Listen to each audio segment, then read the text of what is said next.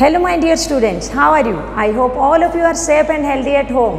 Myself Manasmita mam, a science teacher taking online class in your classroom of school, Spring Deji Convent School. As per the CBSE guidelines, some chapter have deducted from your syllabus. The decided syllabus will given very soon.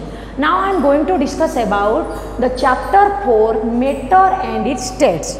Matter and its states. अच्छा matter क्या है? Matter है क्या? उससे पहले मैं कुछ idea आपको देने जा रही हूँ। हम मार्केट जाते हैं, शॉपिंग मॉल जाते हैं, वहाँ हम देखते हैं डिफरेंट चीज़ अलग अलग जगह रहता है। हाँ, कुछ चीज़ें होते हैं जो सॉलिड स्टेट में, जैसे फ्रूट्स वगैरह ले लो, फ्रूट्स कैबिन ले लो, उसमें क्या है वो सारे सॉलिड रहता है। लिक्विड जैसे कोल्ड ड्रिंक्स है, ये सारे लिक्विड में आ गया। आप जहाँ परफ्यूम वगैरह के कैबिन जाते हो वहाँ परफ्यूम जो है आप स्प्रे कराते हो वो गैस के रूप में आता है, तो दिस इज गैसियस फॉर्म। तो ये जो हमारे स्टेट है इसमें 3 स्टेट्स है। How many state? 3 state, solid, liquid, gas. आज हम यही डिस्कस करेंगे मैटर है क्या। What is matter? Anything that has mass and that occupies space.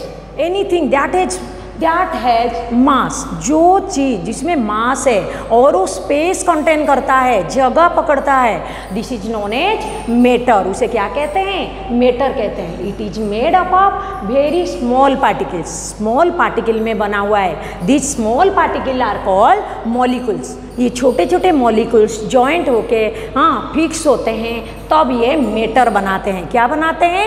Matter. Anything that has mass and occupy space is known as matter. Is that clear? Next I am going to discuss about arrangement of particles. Molecules को कैसे arrangement कराया गया। ये जो small particles को molecule कहते हैं, ये कैसे अरेंजमेंट कराया गया है? अरेंजमेंट अकॉर्डिंग उसको 3 स्टेट में डिवाइड किया गया है। देखो, सॉलिड स्टेट, लिक्विड स्टेट और एक गैसियस स्टेट है।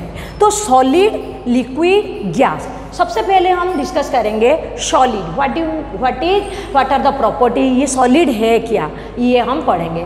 एक में प्रॉपर्टी अकॉर्डिंग समझाऊंगी आपको। Number 1, closely packed particles. Solid बहुत क्लोज है, बहुत एकदम क्लोजली पैक्ड है, पूरा फिक्स होके है, रिजिड बॉडी है। ये देखो डायग्राम में आप देखिए, यहाँ पर क्या होता है ना, ये पूरा एकदम क्लोजली पैक्ड है, ये क्लोजली पैक्ड है। Next points, it almost no space between them. एक दूसरे में स्पेस बिल्कुल नहीं है, बिल्कुल गैप नहीं है, पूरे एकदम फिक्स होके है रहा है। Generally rigid have shape and definite volume.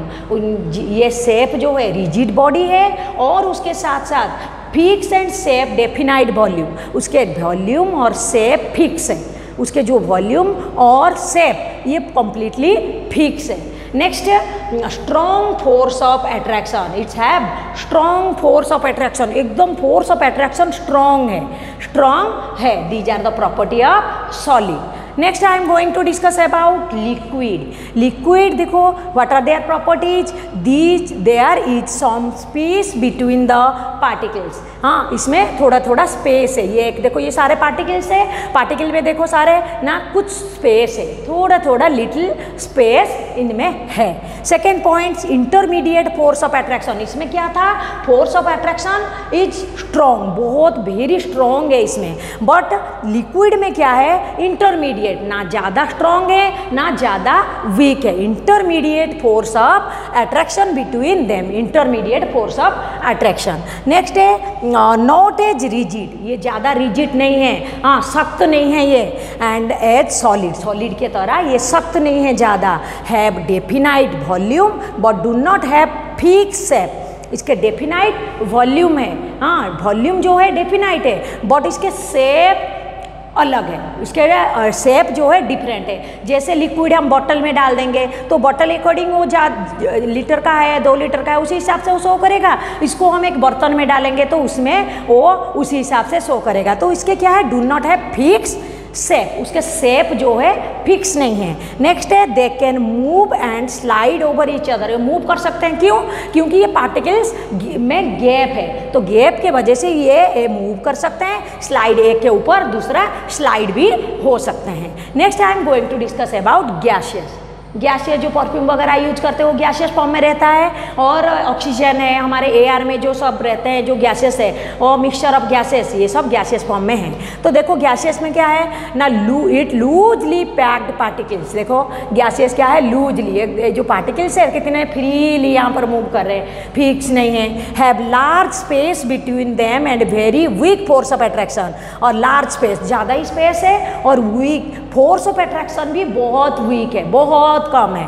And neither definite shape, इसके कोई शेप भी नहीं है, ना इसके कोई वॉल्यूम भी नहीं है। And can move freely in space, और ये स्पेस में हर जगह, यहाँ पे देखो हर जगह ही एयर है, हर जगह ही एयर है, can move freely in space.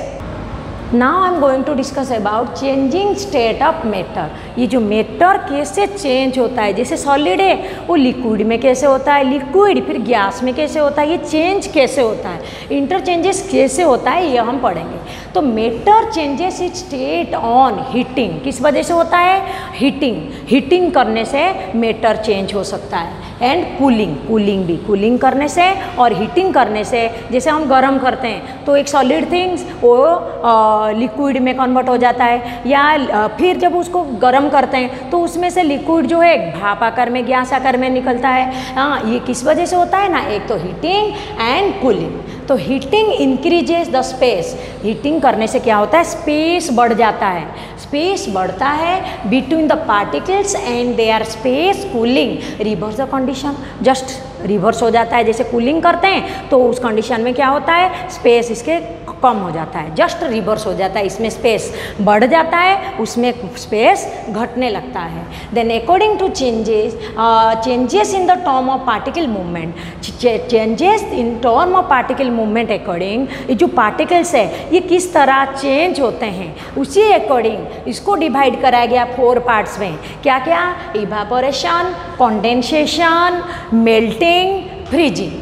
What do mean by evaporation, already आपने आई थिंक 4th क्लास में भी पढ़ चुके हो। हाँ, वाटर जब चेंजेस हो जाता है वाटर वेपर में by the process of heating, हाँ, इज नोन एज इवेपोरेशन। ना changing of liquid into gas, जब लिक्विड जो है गैस में कन्वर्ट हो जाता है, हाँ, ऑन हीटिंग, गर्म जब कराया जाता है, लिक्विड जब गैस में कन्वर्ट होता है उसे क्या कहते हैं, इवेपोरेशन। सपोज बारिश हुआ, बारिश होने के बाद गड्ढे में पानी भर गया, फिर उसके बाद जब धूप आता है, हाँ, कुछ 1-2 घंटे या 4-6 घंटे के बाद देखेंगे जो गड्ढे में पानी था, हल्के हल्के पानी था, वो धीरे धीरे पता नहीं कहाँ चला गया, नहीं रहता है। हाँ, ये हो सकता है सॉइल उसको एब्जॉर्ब कर लेता है, अदरवाइज और एक चीज़ हो सकता है, क्या होता है ना, सन रेज से, धूप जो है सन रेज उसको भाप आकार में, स्टीम आकार में ऊपर ले जाता है। ये कौन सा, हीटिंग के वजह से ये हुआ, हीटिंग के वजह से जो लिक्विड है वो गैस आकार में ऊपर गया। दिस इज द, ये कि कौन से प्रोसेस में, इवेपोरेशन प्रोसेस में। Now I am going to discuss about condensation. ये कंडेंसेशन है क्या है, जस्ट उसके रिवर्स है। उसमें क्या करा गया, लिक्विड को जब हीटिंग करा गया वो गैस में कन्वर्ट हुआ। अब देखो चेंजिंग ऑफ गैस, जस्ट देखो रिवर्स है, जब गैस को क्या करेंगे, कूलिंग करेंगे तो वो लिक्विड में कन्वर्ट हो जाएगा। जैसे मान लो आइस है, आइस क्या होता है, आइस है उसको जब हम क्या करेंगे, जो गैस है, चेंजिंग ऑफ गैस, जैसे ऊपर है स्टीम आकार में ऊपर गया तो वहाँ क्या होता है, जैसे वहाँ कूलिंग होने के बाद वो स्नोफॉल हो जाता है, या वो लिक्विड में कन्वर्ट होता है, बारिश आकार में आता है, स्नोफॉल होता है, बारिश आकार में आ जाता है। This is the process of condensation. जैसे हमने अभी बताया कि जो धूप होता है ना, पानी है, पानी ऊपर वाटर एवापोरेट होके ऊपर गया, फिर वहाँ से जब कूलिंग होता है, कूलिंग के जस्ट रिवर्स में वो क्या होता है, फिर दोबारा वहाँ बारिश आकार में नीचे बरसता है। कौन से प्रोसेस में, कंडेंसेशन प्रोसेस में। Next I am going to discuss about melting. What is melting, ना changing of A solid into liquid on heating. जब सॉलिड को हीटिंग करते हैं तो वो लिक्विड में कन्वर्ट हो जाते हैं, जैसे आइस है, हाँ, आइस को क्या करते हैं हम, आइस को ले आए बाहर रख दिए या हीटिंग कर दिए तो वो लिक्विड में कन्वर्ट हो गया। This is the process of melting on. जब हीटिंग किए हम, हीटिंग से सॉलिड जो है लिक्विड में कन्वर्ट हुआ, हाँ, किस प्रोसेस में, मेल्टिंग प्रोसेस में। Now I am going to discuss about freezing.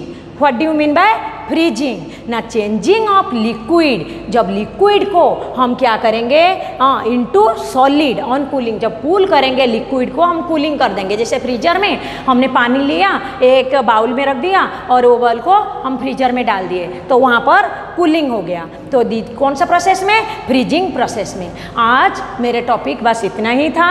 आप इस चैप्टर को बहुत अच्छे से थॉरोली घर पे पढ़िए। Bye bye, have a nice day.